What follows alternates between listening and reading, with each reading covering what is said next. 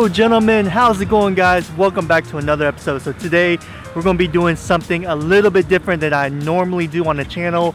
We're going to be fishing a jetty on my kayak there, trolling with a big spoon and a big Rapala Magnum that dives anywhere from 10 to 15 feet. The targeted species is going to be bull reds and jack crevalle and possibly Spanish mackerel if they're out there. I'm super excited because normally, like I said, I don't do this type of fishing and I really don't know what to expect, so I'm glad you guys can join me. Hopefully we'll have some good day and we'll be able to slay him today, so you guys stay tuned.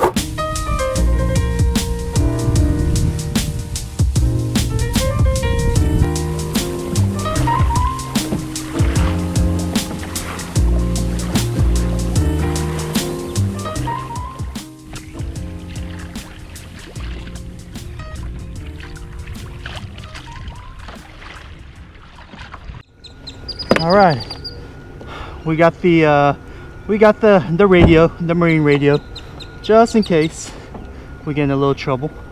Should be good to go. And water clarity here at the boat launch at the Coast Guard station is pretty murky. Hopefully it'll clear up. We need that blue-green water. That's what we need, folks. What's the silver lining of using a manual pedal kayak?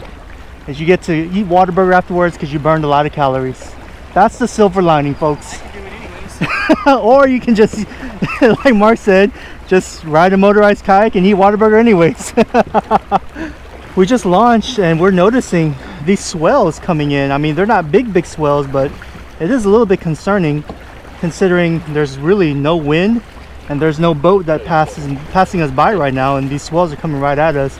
I think it might be because of the tidal movement. I'm not sure, but we'll see what happens, man. We'll see what happens.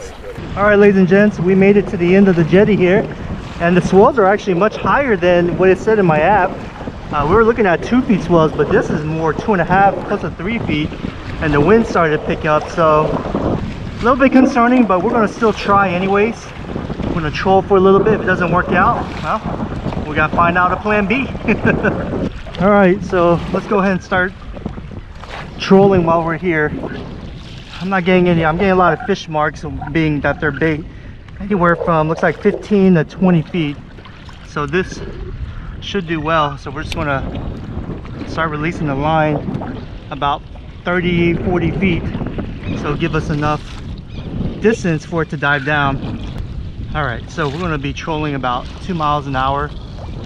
We're gonna make sure our bait dives down to about hopefully 10 to 15 feet. That looks like that's where all the bait's concentrated. There's a lot of bait concentrating down close to the bottom of the ocean here.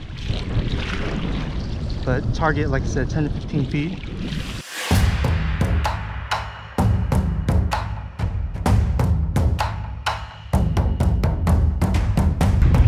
Hey, Dolphin, I don't got anything for you. I'm sorry. Alright guys, I made it back to the launch. Honestly thought I was gonna die, man. At the moment all those swells like pushing my back end up, I felt my front end going down. I was like, let me get out here as soon as possible. It was a bad idea, okay? What can I say, man? It was a bad idea to come out to the jetty, even though the forecast looked promising on the app. Just didn't work out, so we're gonna head out to another marsh, try to salvage today, try to catch a fish for catch and cook. Hopefully that's the plan. And yeah, just learn from my lessons, guys.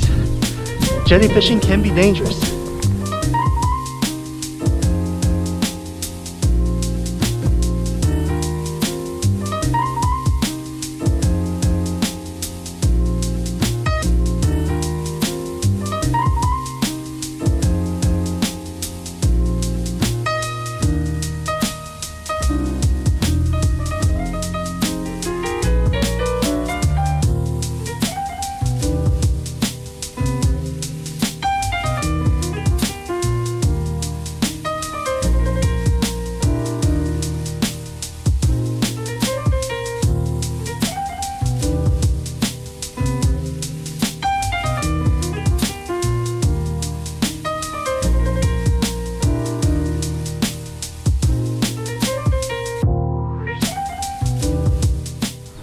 Justin, my man, you ready?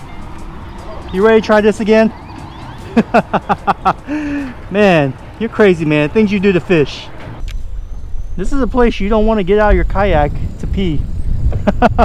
You're gonna get stuck in the water or stuck in the mud. I mean, it's super shallow right now.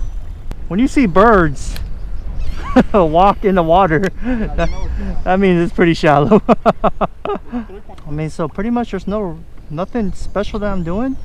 I'm just blind casting this 2 feet channel kind of randomly to my right, to the middle, to the grass line. I'm using the Bugs curl tail, the black and gold color. I think that's going to be the best color with this very dirty water. Oh, there, I just got thumped there. Crazy. I just got thumped. Oh, and Justin's on. Nice. Good job, Justin. Oh my gosh, it feels like it's all oyster now.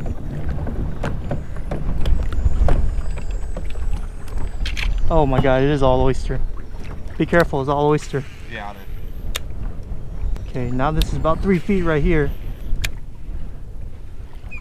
One tip that I could give you guys, if you ever come fish an area and you don't know the depth, but you see crab traps, just follow along with the crab traps.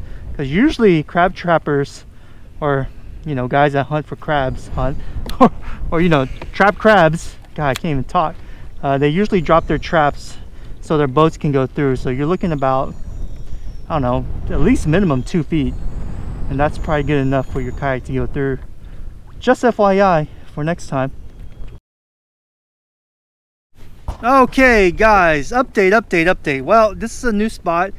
I got hung up about 20-30 times in the oyster. It's the contour is all crazy. It gets really shallow oyster and then it gets 5 feet with mud. I don't get it, so I'm gonna try my best. I haven't caught anything. I've been using the curl tail. Now I'm gonna switch off to the hothead because I do see some grass shrimp here and there along this grass line, but I'm gonna keep on. I went down this diversion channel. I don't know what this is, but it led to nowhere, so I'm gonna go back out and go to my original spot. So let's see if we can catch a fish for you guys.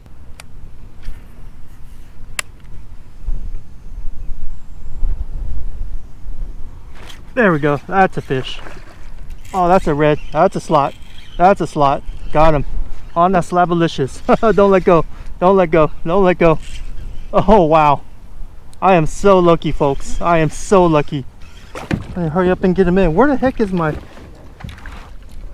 Oh my god, I forget my net. Dude, are you joking me, Nick? Forget your freaking net, you idiot. Oh my god. If I lose this fish, guys, this is totally my fault. My god. Beautiful red fish with a blue tail. I just gotta tire him out. Oh, come on, buddy. Give him some drag. Oh man, there is fish back here. They're just laying in the mud. You just gotta get lucky and throw right at them. Look at that beautiful redfish. It's been a freaking grinder. Starting at the jetty, then here. Finally got my redfish and he's bleeding pretty bad.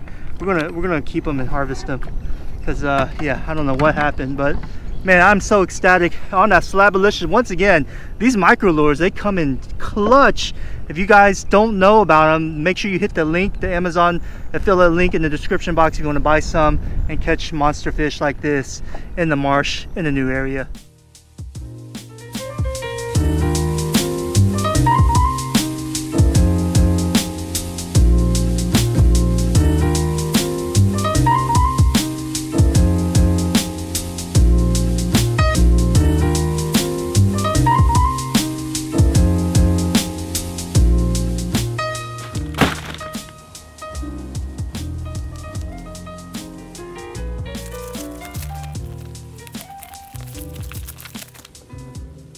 Alright, ladies and gentlemen, just got back home from fishing, and obviously as you see my little mini crappy box opening, I got a new reel. So let me show you exactly what we got new for the channel. Alright, check it out guys. This is the new Tranx 301 HD, which is the left-handed bait casting reel. This is a big reel. Actually it's not new. It's been out in the market for, I don't know, 2, 3, 4 years perhaps, maybe. I'm not sure, correct me if I'm wrong, but the reason why I got a big old reel this size is because I want to implement some more big fishing on my new Autopilot 120, which I should be getting the battery hopefully within a month, maybe 2 months according to Mariner Cells. So I'm pretty excited Really looking forward to throwing some big lures, trolling, big spoons, heavier baits, all that type of stuff, so I can implement a different diverse type of videos on the channel. I know I do a lot of marsh fishing and skinny water, but I feel like it's time that I do a little bit more deeper water, like off the jetties, or even maybe bank fishing off the jetties with a big bait casting reel like this one right here. So let me open and show you exactly what we're dealing with here.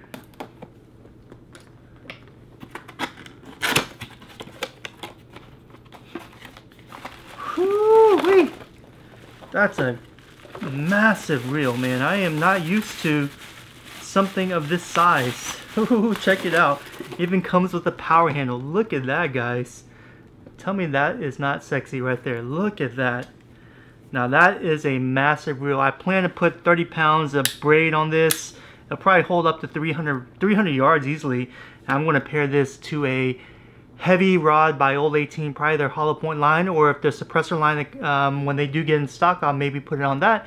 Or maybe when they come out with their jetty rod in the future, I'll for sure put it on that. But this thing is massive. Look at this, folks. Isn't that really a nice looking reel here with that power handle? Look at that. Just to give you that leverage and that pulling force and power. I will do a review on this in the future, but first I need to try to catch some fish on it so I can give a proper review. But I've read a lot of reviews, looked at a lot of videos online, and the Tranx 301 HG, this model right here, is a freaking monster. It's a freaking beast, and it'll be able to handle the big fish, the jacks, maybe the kings, and Spanish mackerel, of course. But yeah, it's gonna be a lot of fun trying to implement or do some type of different fishing on the channel. I hope you guys stay tuned. Make sure you leave a like, comment below. As always, I love every single one of you guys, and stay tuned. In the future, we'll have a review on this big old nifty little reel right here. Well, it's not too little. Alright guys, I love every single one of you, and catch you guys on the next one.